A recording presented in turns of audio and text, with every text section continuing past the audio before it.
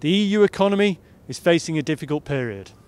While some service sectors, such as travel and tourism, are benefiting from further reopening following COVID, many industrial sectors are suffering from continuing global supply chain issues and rising energy and raw material prices.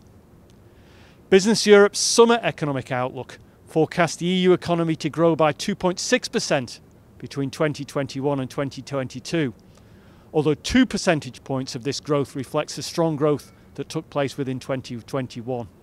Within-year growth in 2022 is expected to be just 0.6%, with high energy and food prices reducing households' disposable incomes and the ECB's interest rate rises expected to further squeeze business investment.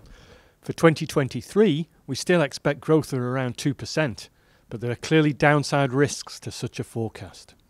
In particular, macroeconomic policymakers will need to find the right balance between controlling inflation and supporting the recovery.